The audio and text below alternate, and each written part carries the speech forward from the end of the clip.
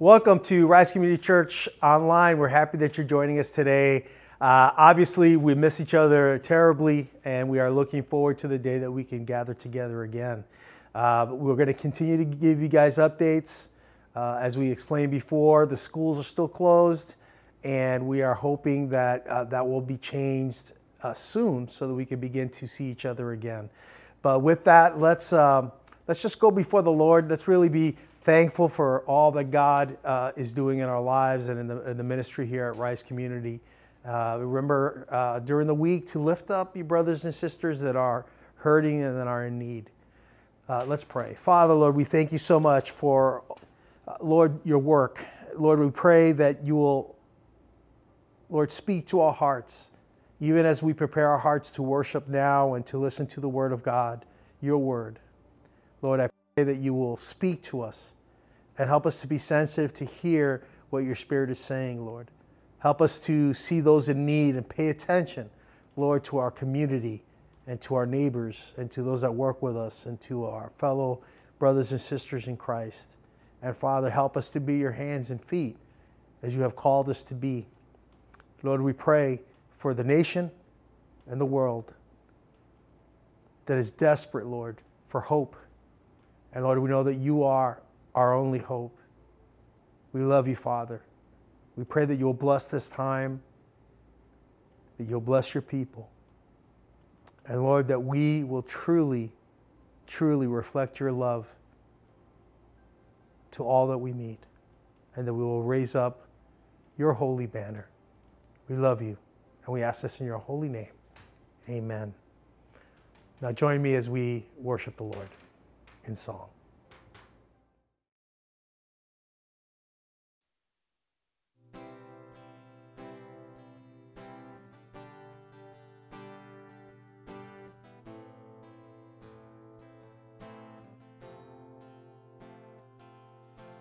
Falling on my knees in worship, giving all I am to seek your face. Lord, all I am is yours.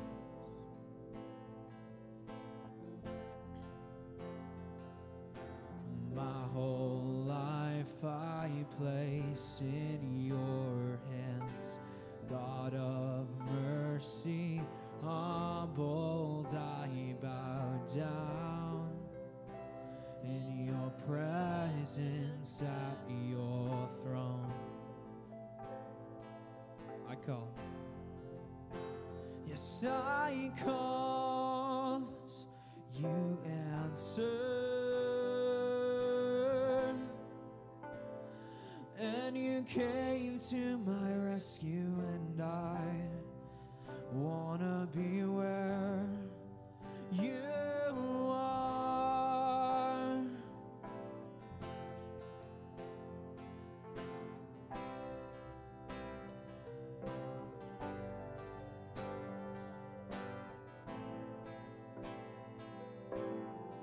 Falling on my knees, falling on my knees in worship, giving all I am to seek your face.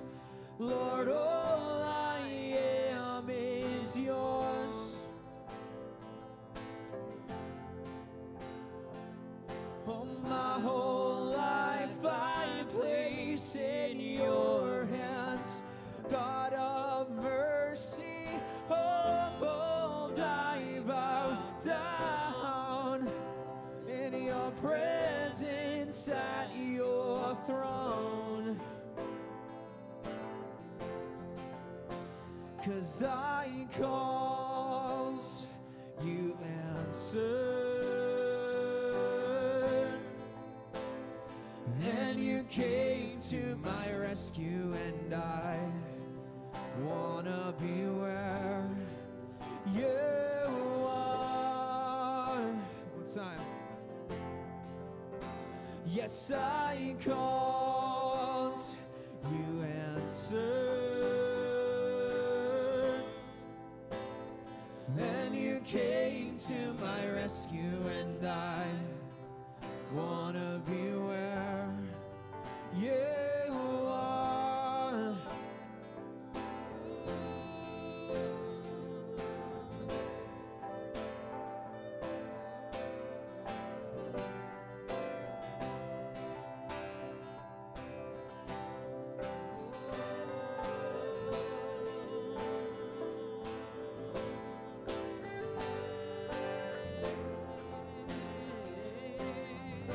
My life, in my life, be lifted high in our world, be lifted high in our love, be lifted high, higher, higher, in my life, be lifted high in our world, be lifted high in our love, be lifted high, higher, higher, in my life, be lifted high in our world, be lifted high in our love, be lifted high,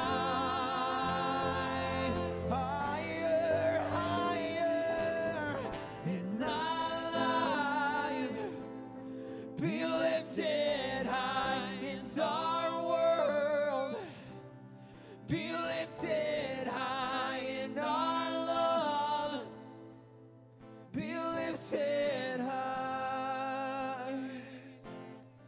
I come. Yes, I called, you answered,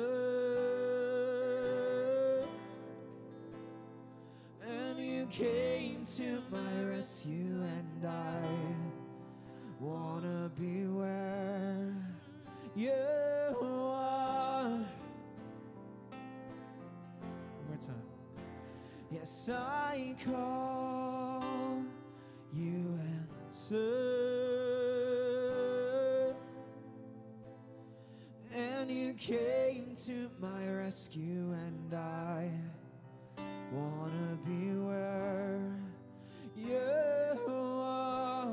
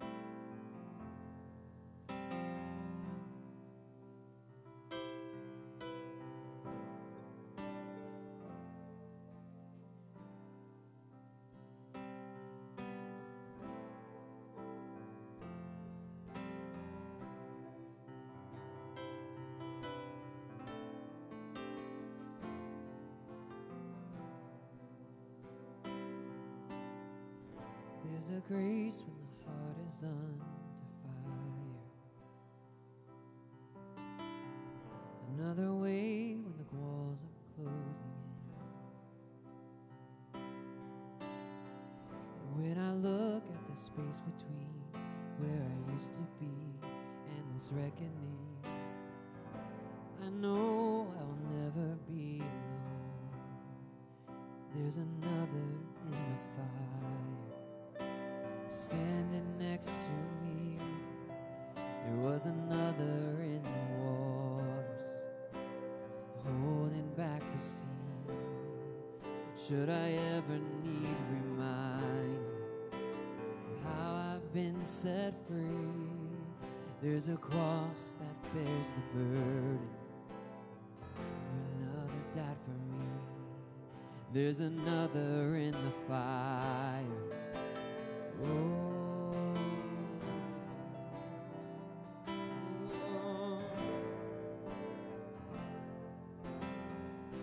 all my dead. All my dead left for dead beneath the waters. I'm no longer a slave to my sin anymore. Should I fall in the space between what remains of me and this reckoning? Either way, I won't bow to the things of this world. I know I'll never be alone, 'cause there's another in the fire standing next to me. There's another in the waters holding back the sea.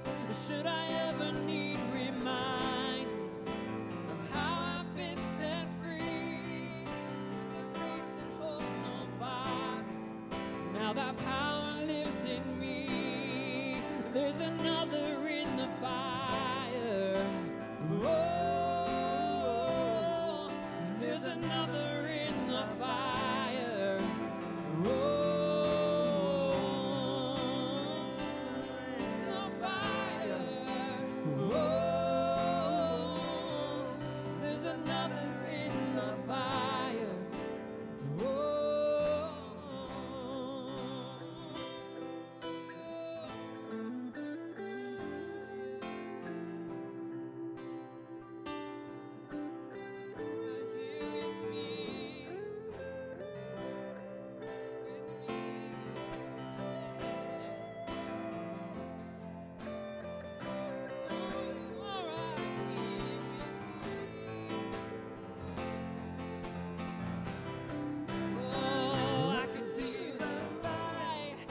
Darkness, when the darkness bows to him, I can hear the roar in the heavens as the space between wears thin. I can hear the ground shake beneath us as the prison walls cave in. Nothing stands between us. Nothing stands between us.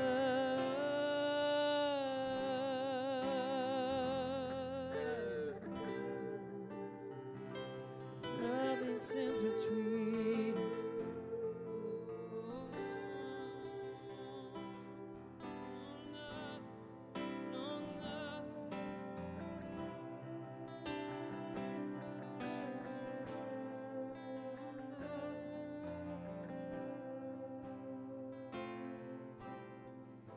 There is no other name but the name that is Jesus. He who was and still is and will be through it all. So what may in the space between what remains of me and the things unseen, I know I will never be alone. So there's no other name. There is no other name but the name that is Jesus. He who was and still is and will be through it all. So come what may in the space between all the things unseen and this reckoning, I know I will never be alone. Yes, I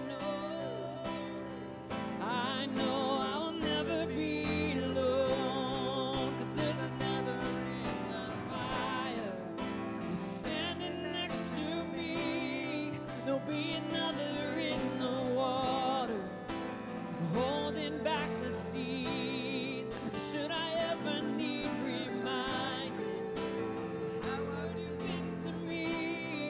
Oh, know that's where you'll be. There's another in the fire. Oh,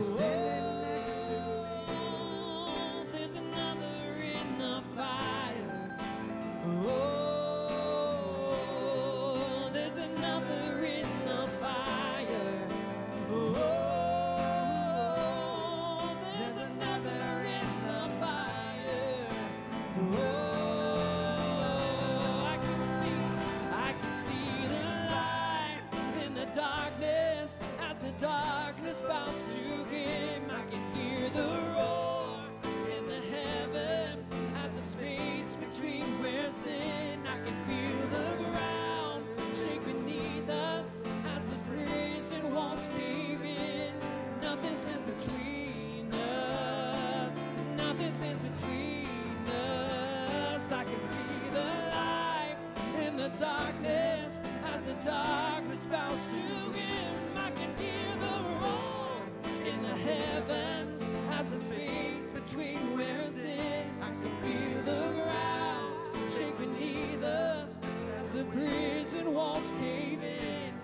nothing stands between us. Nothing stands between us.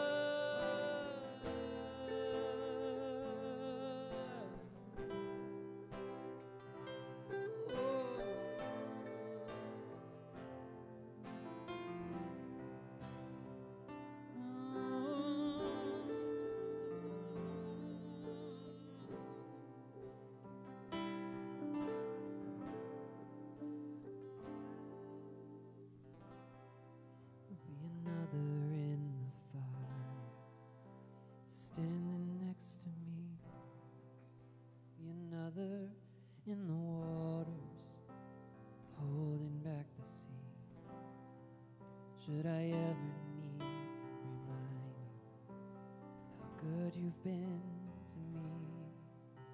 Count the joy come every battle, 'cause I know that's where you'll be.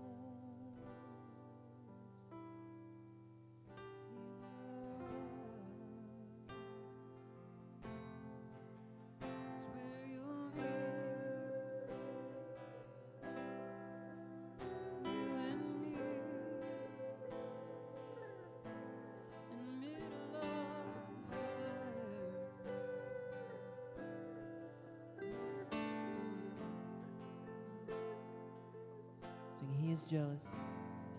He is jealous for me. Love's like a hurricane. I am a tree bending beneath the weight of his wind and mercy. When all of a sudden I am unaware, these afflictions eclipsed by glory, and I realize just how beautiful you are and how great your affections are for me.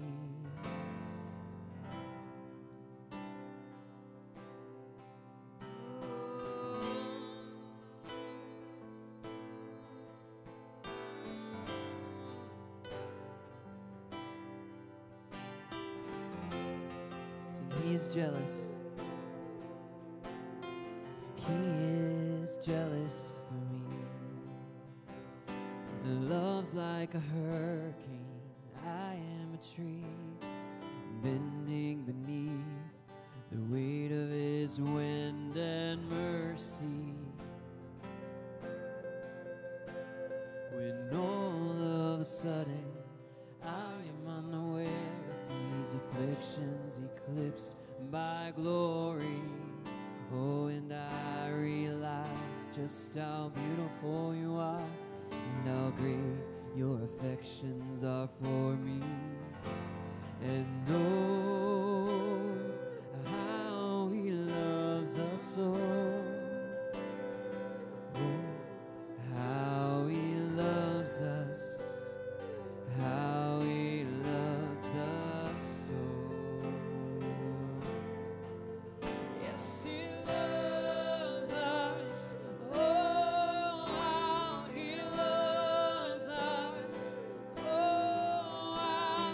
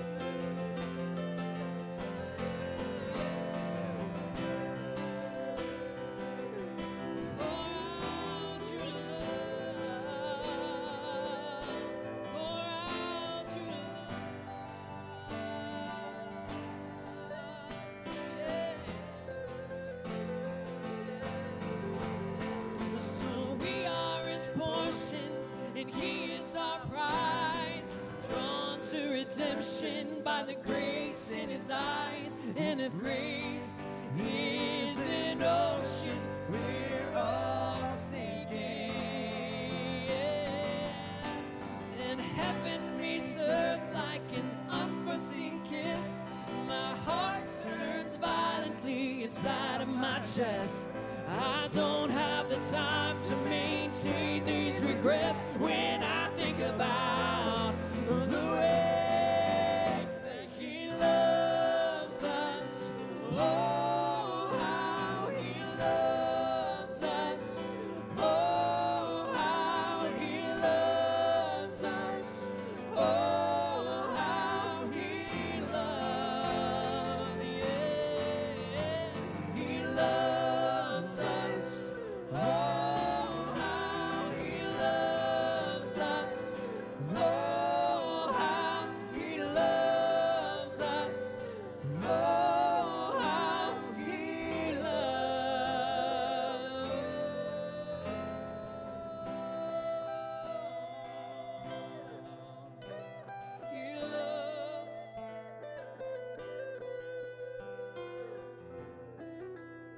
Yes, he loves.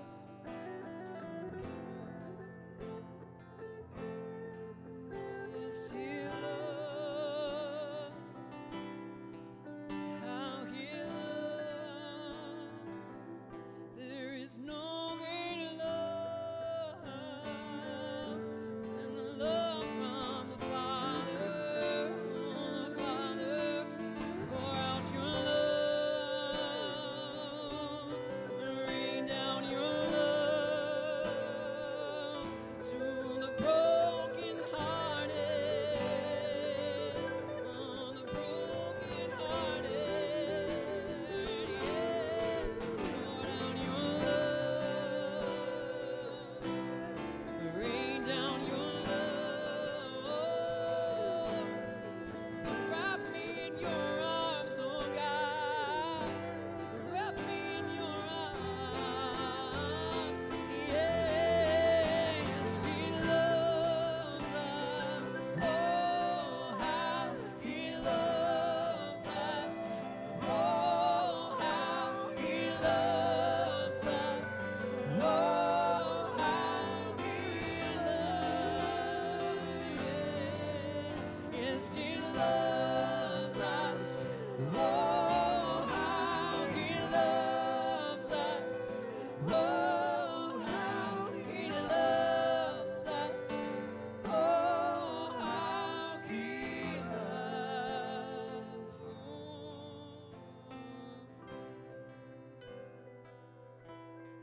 Yes, he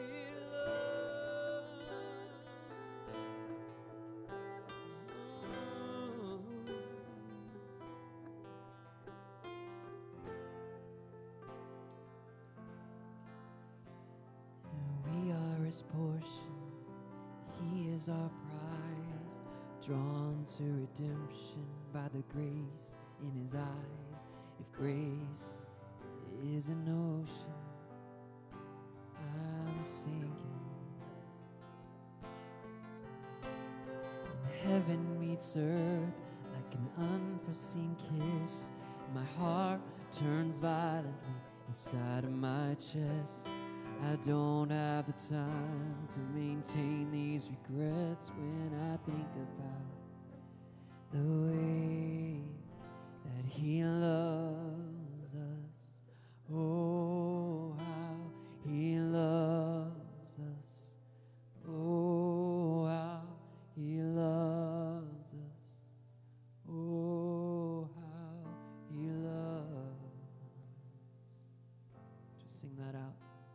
He loves us.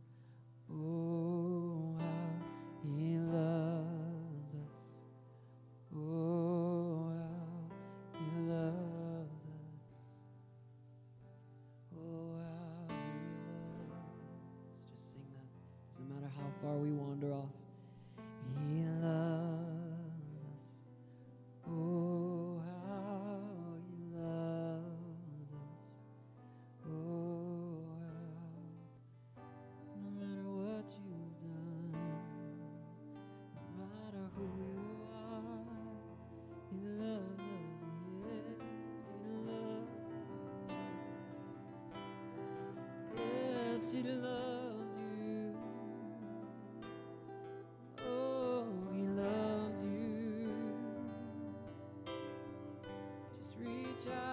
reach out.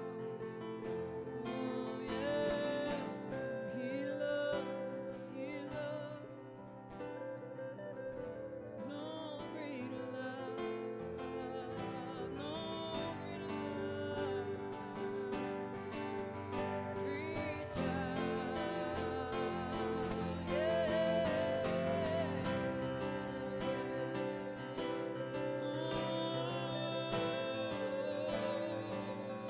let your love rain down on us. Rain down, rain down, rain down, yeah. Oh, let your love rain down over us, oh God, over our cities, Lord, over our nation, God. Let your love rain down, rain down, rain down. Oh.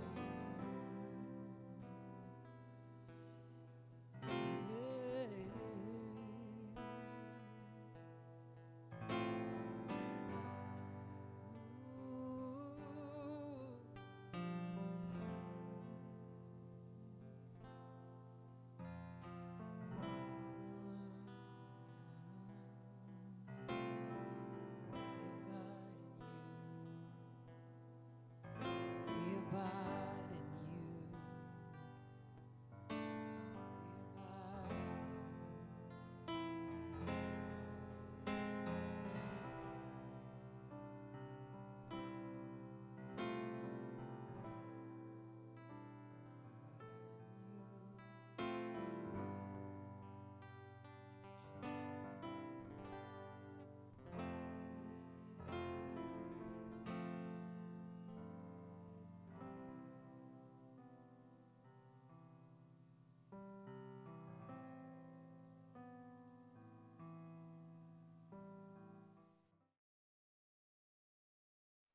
Good morning, everyone. Thank you for joining us online today. My name is Cynthia. I just want to give you a couple updates that are going to be happening during the week.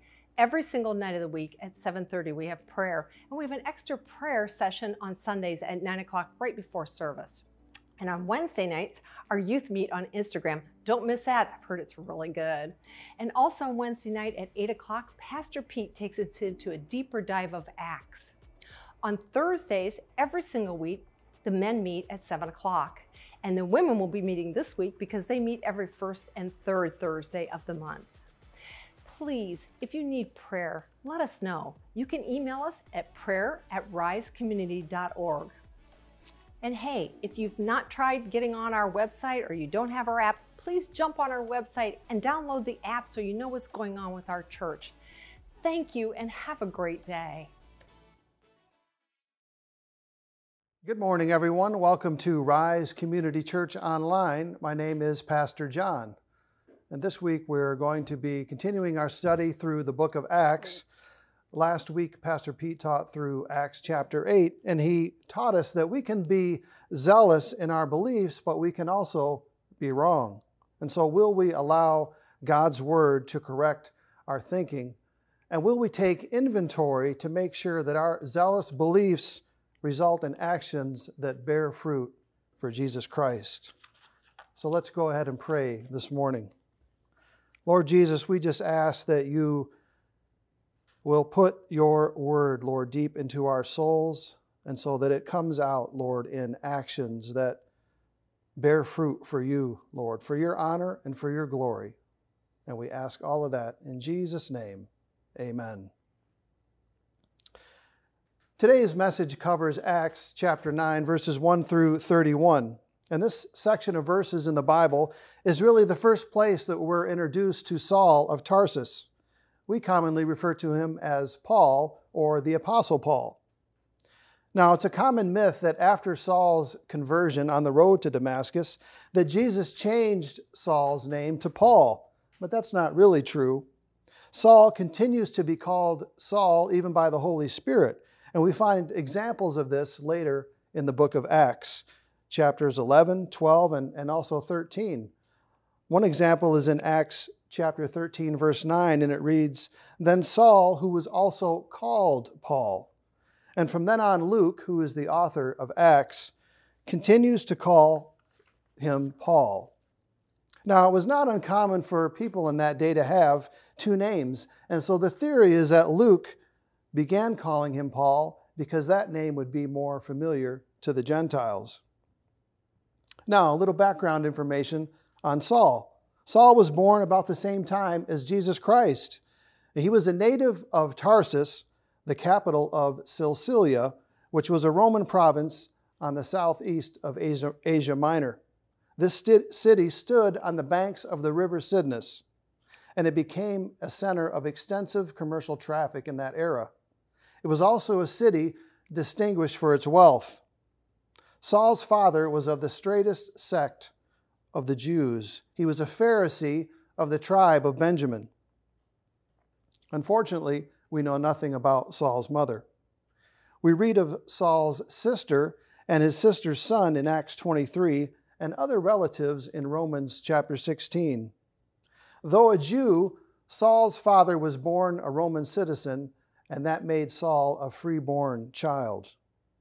Now, according to Jewish custom, Saul learned a trade before entering into a higher education, and Saul's trade was making tents from goat hair cloth. Now, some also say that Saul was a baker because the Bible tells us at one point Saul left and went to Philippi. Just seeing if you're awake. After his preliminary education was complete, Saul became a student of the celebrated Rabbi Gamaliel. And under Gamaliel, he spent many years in deep study of the Scripture. Now, after Pentecost, Christianity began to spread rapidly in Jerusalem. And the Sanhedrin felt threatened, so persecution rose against Stephen and the followers of Christ. Saul took a very active role in this persecution, and he really became the leader of this persecution. Now, since the church was being persecuted, it scattered. And in the scattering, the gospel was spread even further. This angered Saul even more, and this is where we pick up today's message in Acts chapter 9. Now, instead of reading all 31 verses, I'm just going to do a summary for you. Saul went to the high priest to get court orders to arrest Christians. And after the high priest gave him these arrest orders, Saul got onto the road to Damascus with the intent of stopping the spread of the gospel of Jesus Christ. He was almost to Damascus when a blinding light from heaven encircled him. And this light was so intense that it brought Saul to his knees. A voice said to him, "Saul, Saul, why do you persecute me?" Saul was overwhelmed and he asked, "Who are you, Master?" And the voice said, "I am Jesus whom you are persecuting. Now get up, go into the city, and you will be told what you must do." Now Saul couldn't see because the light had blinded him. And so the men that were with him helped him walk the rest of the way into Damascus. When Saul got to Damascus, he was so overwhelmed that he didn't eat or drink for 3 days. Now, at the same time, the Lord told Ananias, who was a disciple of Jesus, "Go pray for Saul in order to restore his vision and fill him with the Holy Spirit." And so Ananias followed the Lord's instructions, and Saul's vision was restored. A few days later, he went out and got baptized. A few days after Saul was baptized, he began boldly preaching the Word of God, and through his preaching, proving that Jesus was the Messiah. Well, this upset the religious leaders, and now they put Saul on their hit list. They tried to kill him, but he escaped to Jerusalem. Well, the religious leaders in Jerusalem tried to kill him too. So Saul left and he went to Tarsus. He continued to spread the gospel, and the church enjoyed a time of peace after this. Now let's take a closer look at a few of the verses in chapter 9. The Bible uses very strong language to start out chapter 9. It says, "Meanwhile, Saul was still breathing out murderous threats against the Lord's disciples." In other words, Saul lived, breathed, and ate, stopping the spread of the gospel. Have you ever heard one say, man, this person lives, breathes, and eats football, or this person lives, breathes, and eats shopping? We say this to describe how passionate this person is about that activity, what drives them, what occupies their thoughts. And in many cases, it's really more than a hobby. It has become a cause. Hunting down these so-called blasphemous believers was Saul's cause. He spent a lot of time and effort in doing it. He sought out the highest religious authorities so that he could hunt down Christians and not be questioned at all.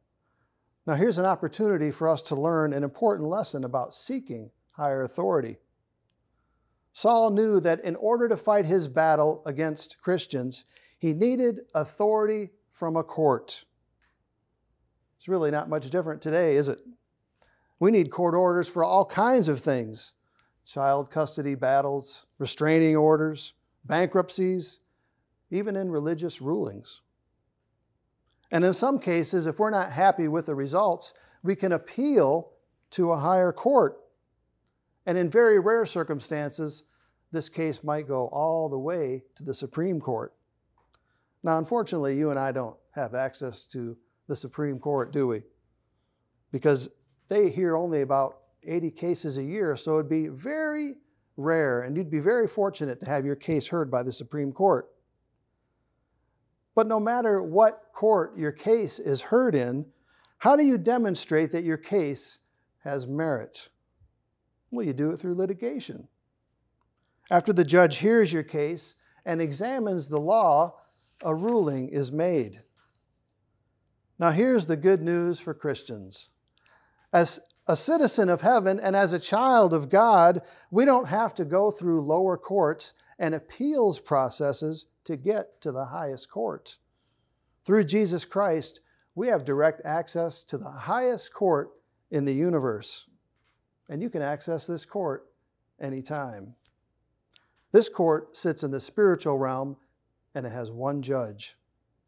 And as a matter of fact, this judge just happens to be your Father.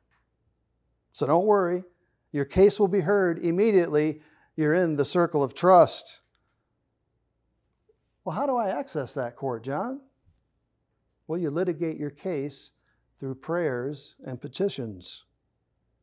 How do I demonstrate to the judge that my case has merit? Well, you do it through the laws of the land.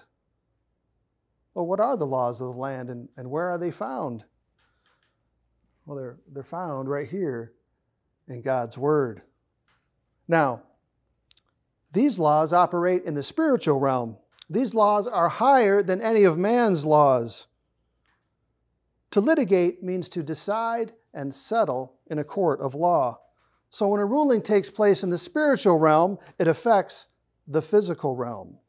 When it's settled in heaven, it's done on earth. The question here is, do we believe God's Word? Do we have faith in His Word? When we pray, we should pray believing in God's Word and how it applies to the situation that we're in. As children of God and as citizens of heaven, if we want something done on earth, we need to appeal to the highest court. We don't identify ourselves as being left or right. We're from above. We're citizens of heaven. Our battle is not against flesh and blood. Our battle is in the spiritual realm. It's in the heavenlies. So when we see chaos in the streets and chaos in our political systems, our battle is not with other human beings. And when I say battle, our battle is not to sway people to the left or to the right. Our battle is up and down. We don't want people to go down. We want people to go up to heaven. As children of God, you and I are fighting for souls. If we want to see revival and repentance in our country, then we need to fight that battle on our knees. We need to bring our thoughts and beliefs into alignment with God's Word. And then we need to bring that case before Almighty God. An example would be God's word says that he is willing that none should perish. So the best thing we can do for people is to point them to Jesus. If you have other cases that you would like to bring to the court, for example, maybe you're upset about the way your boss is treating you at work. Well, make sure to bring your actions into alignment with God's word. The Bible says, whatever you do, work at it with all your heart, as working for the Lord, not for men, since you know that you will receive an inheritance from the Lord as a reward. It is the Lord Jesus Christ you are serving. Now, after your actions are in alignment with God's word, then bring your case before your heavenly Father with prayers and petitions. The Bible says in John 15:7, if you remain in me and my words remain in you, ask whatever you wish and it will be done for you. The key here is to believe what God has spoken in his word and then declare it in faith. Approach his throne boldly, not once, not twice, but continually and faithfully. Stand firm over a period of time. That's the type of faith that pleases God. Now, maybe you struggle with believing God's word.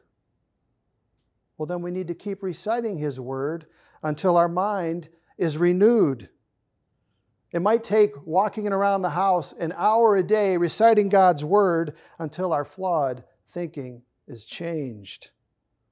And this is important because our beliefs drive our actions. Joshua 1:8 says, keep this book of the law always on your lips. Meditate on it day and night so that you may be careful to do everything written in it. Then you will be prosperous and successful. Now, continuing on with Saul. Saul would have never gone to court and got authority to persecute the church if he really knew the person of Jesus Christ. You see, Saul had religion, but he didn't have Jesus. Because Saul only had religion, he became passionate for a cause instead of being passionate for a person. The other day, I came across this website that was dedicated to informing people about who was a false teacher of Jesus Christ. This person's proving process was to take a teacher's sentence out of context and then provide a Bible verse showing how that sentence was not biblical. In addition, if this teacher or preacher was on stage with another false teacher, then they too were labeled as a false teacher. Never giving any of these teachers a chance to explain themselves, never taking in the totality of what they were saying. It was hours and hours of podcasts and a laundry list of accusations. You see, in their zealousness, this person has wandered way off track with a cause. Instead of pointing people to Jesus and encouraging them to walk in the Lord, it's become all about the cause of investigating false teachers. We're so easily distracted, aren't we? So many things in our lives can turn into a cause. 18 years ago, when I first moved to Florida, my cause was scuba diving. I was wreck diving and reef diving and cave diving. My marriage and my relationship with God took second place to my cause of scuba diving. At one point, Maria told me, you better slow down or you're going to be dumpster diving. Video games were a cause in my life. I spent 30 hours a week at least playing video games. And let me tell you, Maria started to become one angry bird before I turned off the PlayStation and stepped up to the real Call of Duty. Christian books were a cause in my life at one point. I told myself that I needed to learn all I could about Christianity. But then one day the Lord said, son, you stopped reading my word. Now, none of those things are inherently wrong, but in my life there was no healthy balance. It's so easy to go from one cause to another in our lives. In my own life, I have to constantly examine myself. Is something pulling me away from worshiping God? Is anything bumping me off course? Am I becoming passionate about a cause? My friends, an inch off course today can become a mile before we know it. When we encounter Saul in Acts chapter 9, he's way off course and fighting for a religious cause. Saul had religion and Saul knew the scriptures, but he didn't know the one who could save him because Saul worshiped a cause instead of a person. Now, this is how Saul became zealous for Jesus. Acts 9, 3-5 says, "As he neared Damascus on his journey, suddenly a light from heaven flashed around him. He fell to the ground and heard a voice say to him, 'Saul, Saul, why do you persecute me?' 'Who are you, Lord?' Saul asked. Saul was saying, 'Who are you, sir? Who are you, master?' He didn't know or recognize the voice of the one who was calling him. Now, Paul recognized that this person was someone of great authority, but he didn't know who he was. Jesus had to tell him. Jesus said, 'I am Jesus whom you are persecuting.' Now, because Saul needed some help in realizing who Jesus was, Jesus showed Paul more than a voice. Jesus allowed Paul to see a little bit of his resurrected glory, holiness, and power. This wasn't twinkling starlight. This wasn't a soft, gentle ray that warms our skin and gives us vitamin D. This wasn't just a bright light that makes us squint our eyes. A window was opened in heaven, and Saul was able to see some of the majestic glory of a holy, omnipotent God. Saul's experience was not unique either. There's other examples in the Bible about people who were allowed to see some of the glory of God. And this is important because it seems to me, in light of the many messages that are being preached across the world and in this country, that many people have forgotten or minimized, or maybe they're blinded to the fact of the holiness of God, His power, and His glory. So in Deuteronomy 5, 23-27, we read, "The Lord our God has shown us His glory and His majesty, and we have heard His voice from the fire. Today we have seen that a person can live even if God speaks with them. But now, why should we die? This great fire will consume us, and we will die if we hear the voice of the Lord our God any longer. For what mortal has ever heard the voice of the living God speaking out of fire as we have and survived? Go near and listen to all that the Lord our God says. Then tell us whatever the Lord our God tells you, we will listen and obey." The prophet Isaiah also saw God in a vision, and he said, "In the year that King Uzziah died, I saw the Lord high and exalted, seated on a throne, and the train of his robe filled the temple.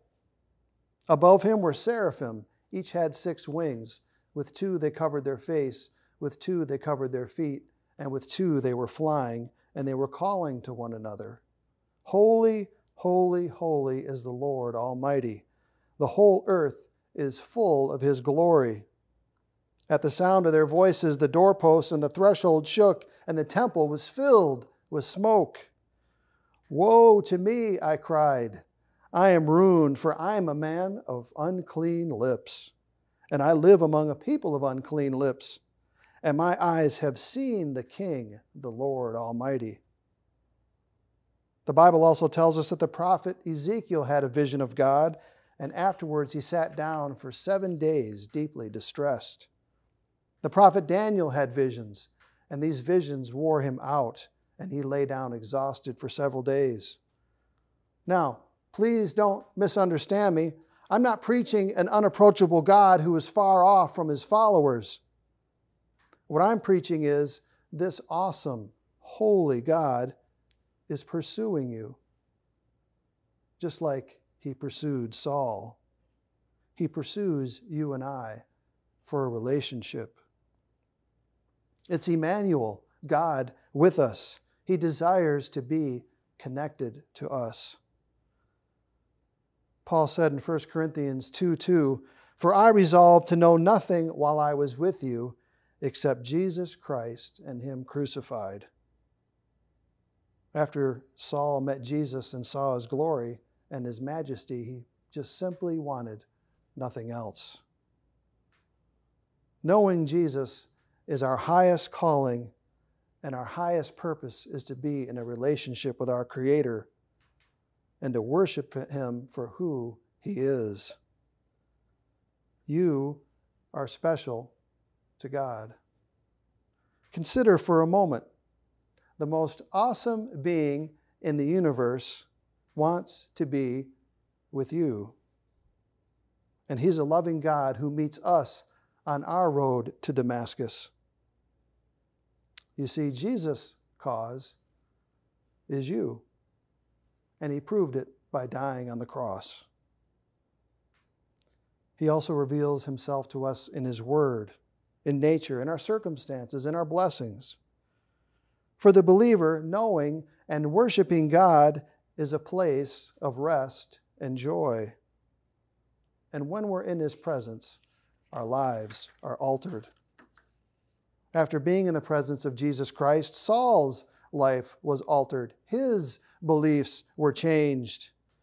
You see, when we're zealous for Jesus, we won't go off track with a cause. When we're zealous for Jesus Christ, our cause is Christ.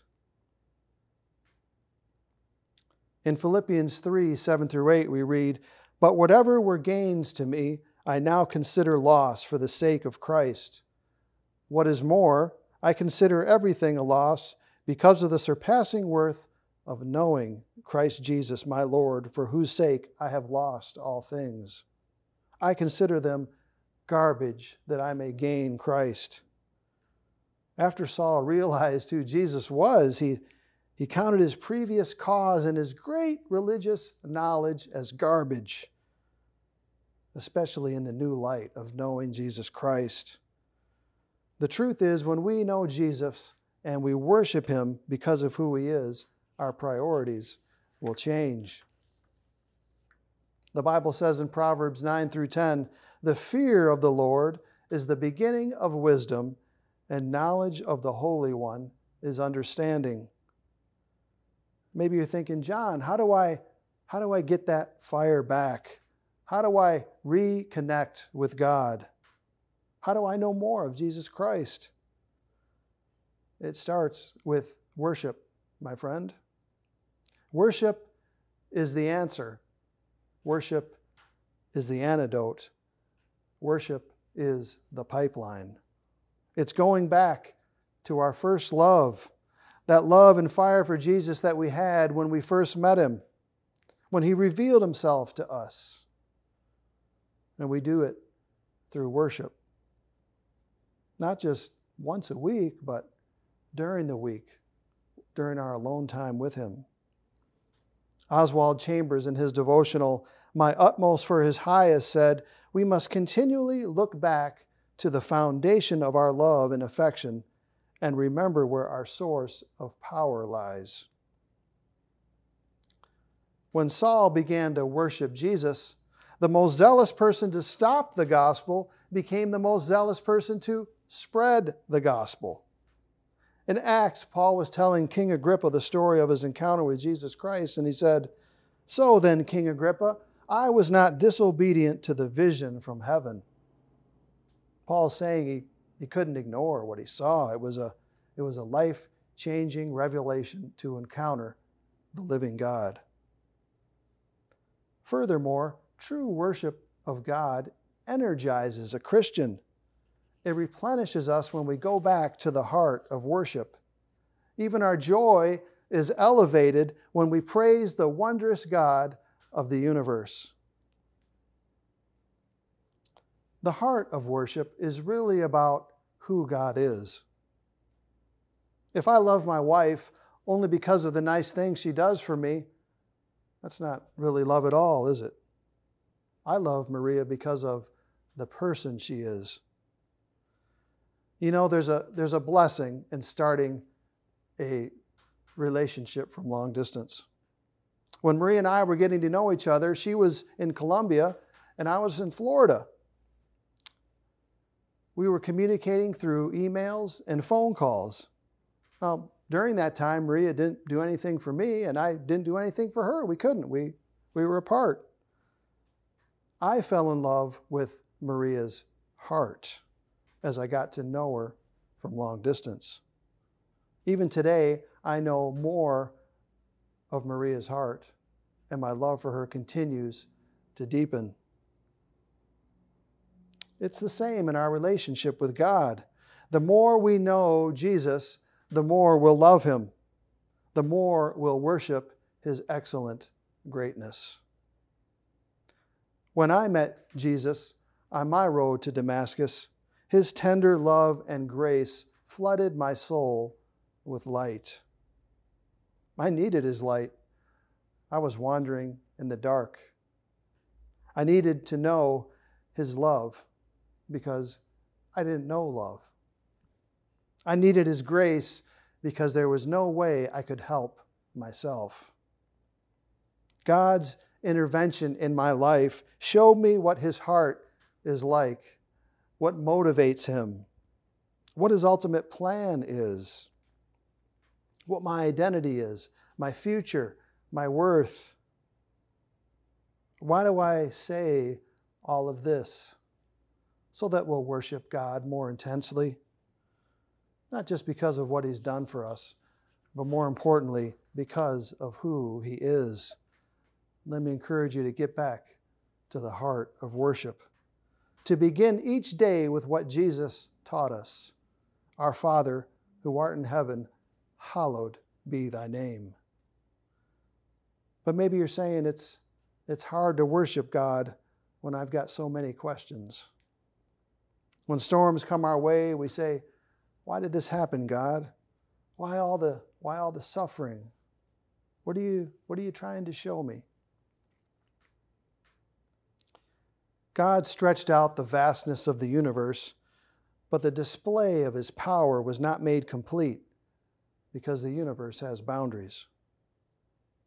God created the stars, but their display was not perfect because a more beautiful display was coming. God spoke light into existence, but it wasn't the brightest light. A brighter light was coming. God revealed his power by making the oceans deep, but something deeper had yet to be revealed. God revealed his love by making man, but a greater love had yet to be revealed. When God revealed his son Jesus to the world, Jesus appeared weak and helpless on the cross. He was naked, bleeding, and suffering, but a display of God's power and love was being made perfect through the sacrifice. Jesus defeated sin and death through the suffering. Now, God could have used his great power to avoid the cross. Instead, he wanted to demonstrate his love for us perfectly. In Saul's case, God didn't angrily use his great power to zap Saul out of existence. God displayed his love and grace through Saul. God's love and grace brought Saul into his family, and God used him to spread the gospel. Before the Damascus road, Saul breathed out hatred for the gospel. But after Saul encountered the living God, he breathed out love for the gospel. It's not much different for you and I. God will meet us on our road to Damascus and display his power and his grace in us. That's his cause. Acts 9:31 says, Then the church throughout Judea, Galilee, and Samaria enjoyed a time of peace and was strengthened. Living in the fear of the Lord and encouraged by the Holy Spirit, it increased in numbers. How can you and I enjoy peace regardless of the crazy times that we live in? How can we be strengthened when we have fears and doubts? Bring your case before the Lord with prayers and petitions.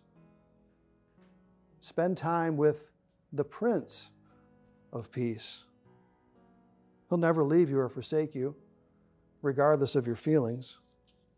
The more time we spend with the Prince of Peace, the more our causes fade and our passion for Him increases. And when we do these things, it helps us to get back to the heart of worship in everything that we do. Let's pray. Lord, we just ask for strength to follow you, Lord, in these times that we live in. Help us to stay focused on you, Lord. Your word tells us that you're the Prince of Peace, Lord, and that you freely give us your peace, Lord. So we just ask that to surround the body of Christ, Lord. And we just ask that your word, Lord, would come out in action in our life that would bear fruit for you, and that we would change this world, Lord, the only hope that we have, Lord. And we praise you and we worship you for who you are, and we ask all these things in Jesus' name. Amen.